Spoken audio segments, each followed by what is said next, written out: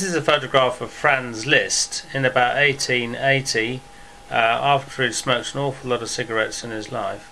And this shows typical changes of the eyelid margins due to chronic smoking.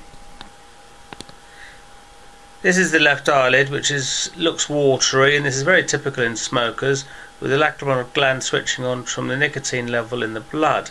If you look at the lower eyelid margin, you can see full thickness notches and dimples and posterior notches, mainly on the nasal side, and this is from where the eyelids get squeezed.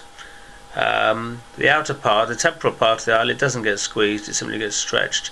If you look at the other eye, this is the right eye, very similar story here. Okay, and you can see the notches quite easily. And underneath the notch, if you've done Meiboscopy on poor old Franz Liszt, you'll see that most of the meibomian glands will have died. Smoking increases meibomian gland death by about threefold.